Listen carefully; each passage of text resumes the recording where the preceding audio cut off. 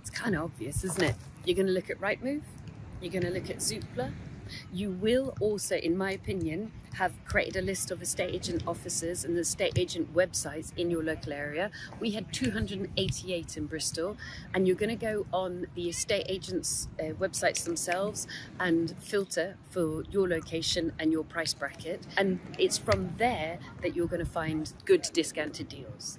You will also go old school. How about buying your local paper on the days that the estate agent or the real estate section comes out? How about getting your local real estate newspaper, whatever it's called in your local area, and paging through? Because again, putting it onto Rightmove and Zoopla is work for an estate agent, and sometimes they don't do it.